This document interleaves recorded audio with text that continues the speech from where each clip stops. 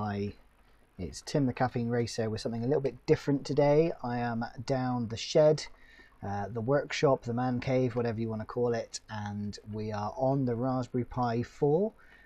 This is the 8 gig model, and this one's overclocked, and I thought today we would play a little bit of Minecraft as a way to unwind for 10 minutes, and I'm going to do some little episodes using a Raspberry Pi to play Minecraft. We're playing version 1.12.2, which is the latest version that so far I've managed to get to work. I am working on going up to a more modern version, but one step at a time. The Pi is overclocked, and I've got a nice iced cooling tower on it to keep it running nice and chilled while we do this, and it's a good test for the Raspberry Pi to play a game such as Minecraft. This is running off a 32 gig SSD rather than a memory card, so hopefully that's going to help our performance a little bit as well. But we're going to start a new map, create a new world, and we're going to call it a slice of pie craft. And survival, yes, and world options, let's have a quick look. Generate structures, yes.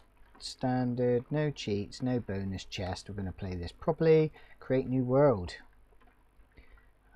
So what I'm going to do is, I always play Minecraft windowed anyway. I don't like to play it full screen, which will obviously aid with frame rate, which is helpful. And then what I will do in the video is I will edit down so that you can see the whole screen that I'm playing on while this is going on. Okay, so you'll get a full screen edition and I'll be getting a windowed edition. But yeah, it'd be interesting to see what we can get up to in the world of Minecraft while using a Raspberry Pi. I use my Pi down the shed for 3D design. I use it for talking to my 3D printers, general emailing and Word documents, etc. And a bit of retro gaming. Excuse me, I've got hiccups. But here we go, loading into a new world in a moment. Oh. Okay, it's going to just take a moment to load in some chunks. Well, this is interesting. I am expecting a little bit of laggy performance just as we load in the world, and then after that it should get better. So, looks like we're in a jungle biome because there's some cocoa up there. We might have to dig our way out, people.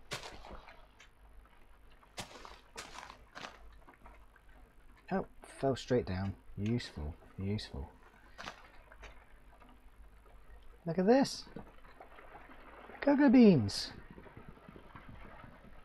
I'll grab some wood as well. We're not going to be hanging around. We're going to need some place to stay before night time, and we're going to need a few things like tools and torches. So yeah, that's going to be our aim, to just see if we can thrive on this Minecraft on Pi edition and see how playable it is. Can't really see much at the moment. We need to get out of here, don't we? So let's cast ourselves out of this hole that we seem to have spawned in and see if we can't get up. Ah, I can see a way to get up. Hold on a minute. Doink. Maybe not. See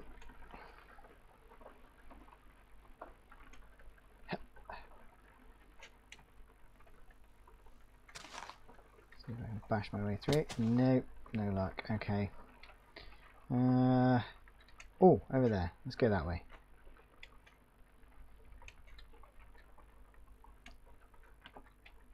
Jungle biome. Not been in a jungle biome for ages. Seem to always spawn next to a beach or a desert for some reason. But this looks quite interesting. Oh, watermelons.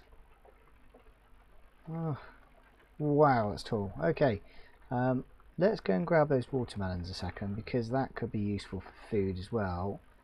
Look at the chasm. Ah, this is quite interesting already.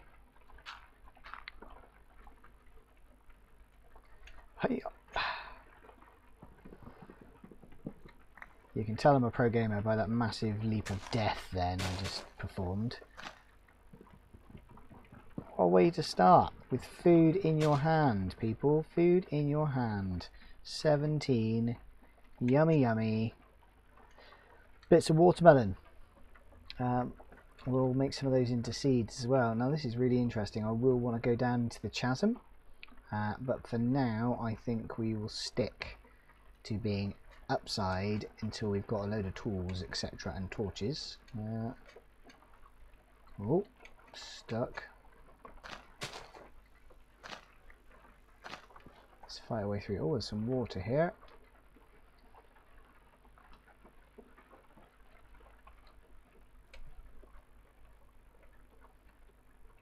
What is this? Seeds. Cocoa beans.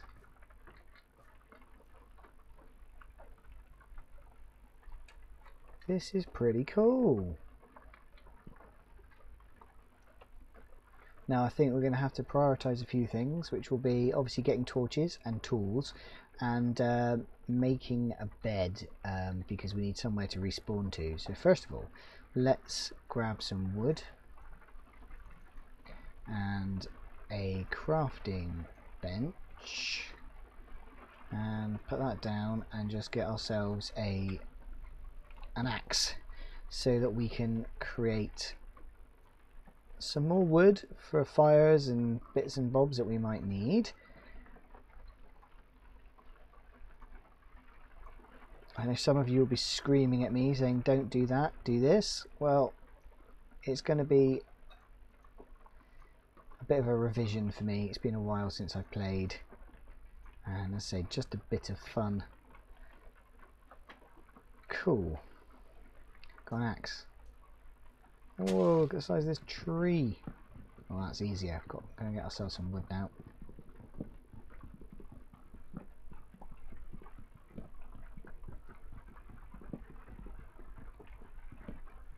Well, so far I would say performance wise we're doing pretty well. We're looking top frame rate 28 frames a second. Depends what you're doing, I guess, and how many animations are going on. I have got the animations turned down quite low, and I have got Optifine installed, which is giving me a bit of a leg up because it's reduced some of the draw distance, some of the settings of the fancy features, etc. It gives you a lot more control over what gets drawn into Minecraft. But I think if it carries on playing like this, I will actually turn it up a little bit. Yeah, I don't think it would hurt us to have another chunk maybe. So let's quickly do that. Video settings, draw distance is on 4. We're going to bump that up to 5. Let it load. Oh yeah, it gives us a little bit more draw distance, doesn't it? Once it's loaded, it's not too bad. Oh, a piggy! Piggoos. Excellent. Hi, piggy friends.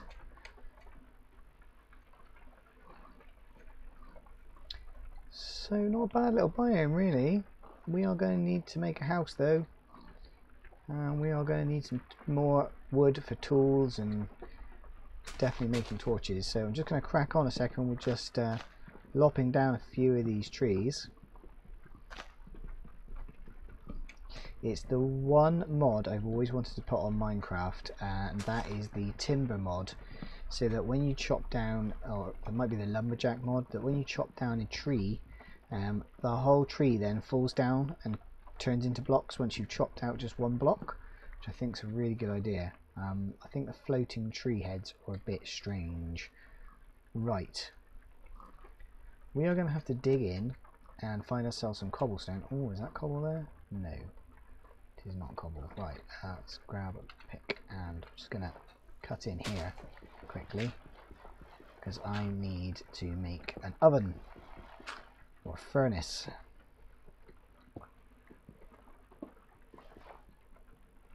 And this could actually be our first little base if we do this right.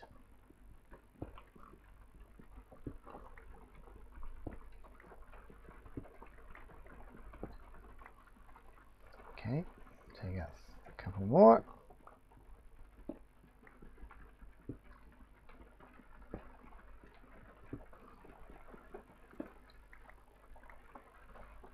Cool. Now I've left my crafting bench over here.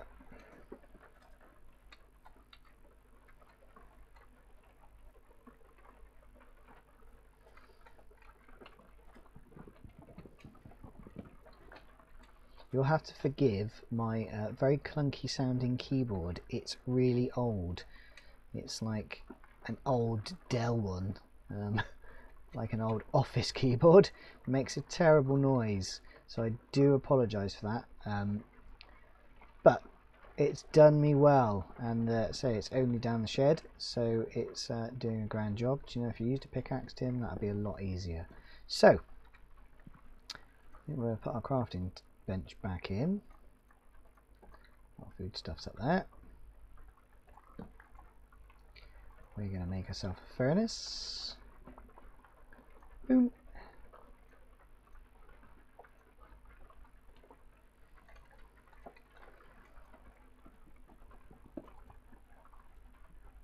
Oh, lag, saw that then.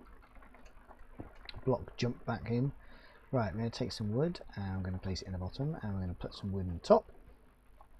Split that in half.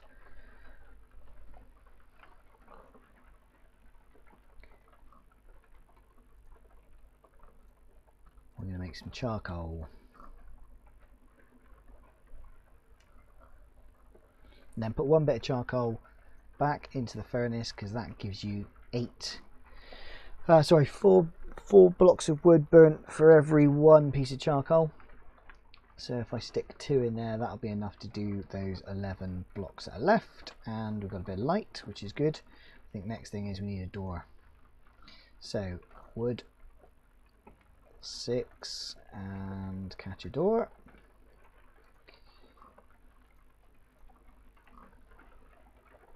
And I think we'll have a plate as well, just so the door automatically opens and closes. Excuse if you can hear the rain outside. It is pouring down here today for some reason. We've had really good weather up until now. Hey, look at this. Got a little house going on. And we've got some charcoal. So, quickly make some torches, because we're going to need some light on the situation. Perfect. We'll have one in here. And it's already going dark. This could be the perfect place to just finish our first episode of A Slice of Pie Craft. Yeah, this could be a good start. Yeah, it's getting dark. It's getting dark. Let's put a torch out here. I'd have to say, performance wise, looking pretty good. Probably looks better to you than it does to me, because I haven't got a 1080p screen on this. Monitor's only like 720. Again, janky is as janky does, but we are up and running in Minecraft on a Raspberry Pi. Really pleased with that. Right, before I go, I'm going to make one more thing. I'm going to turn a few more of these into wood. And we're going to make a box just to put some stuff in a minute. Perfecto.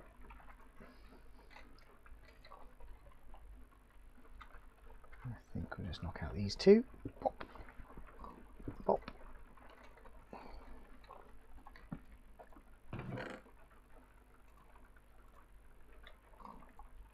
Superb. Let's have some of those back.